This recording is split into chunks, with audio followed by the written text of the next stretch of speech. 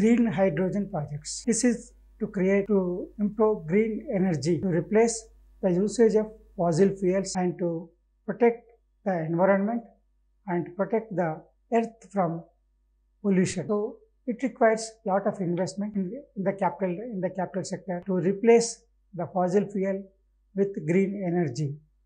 So how to meet this enhanced demand for capital investment to improve the green energy, green hydrogen projects? The three banks, that India's largest three banks, have agreed to provide required required funds, green hydrogen projects to produce renewable energy, green energy. The top three banks are State Bank of India, HDFC Bank, and ICICI Bank, along with the central government, are drawing up a financing framework to finance these green hydrogen projects.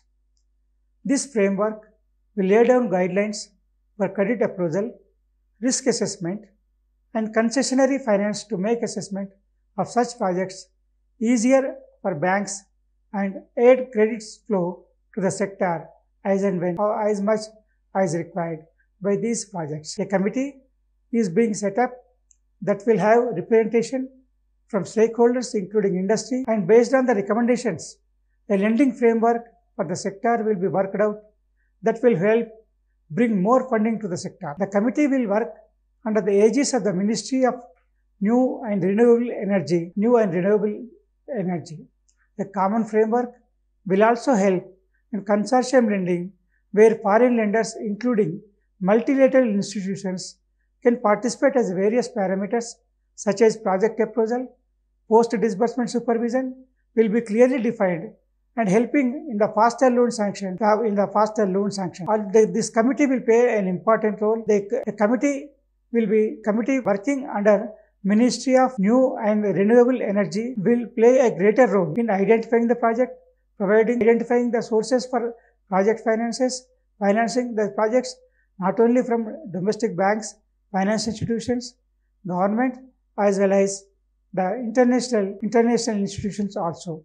And this committee will also look after not only the implementation of the projects, but also the post-implementation supervision work, which is required to show the performance, to improve the performance of these green hydrogen projects. All these steps under the supervision of the committee will help in establishing new projects, identifying new projects, implementation of projects, and post-implementation of these projects also will help.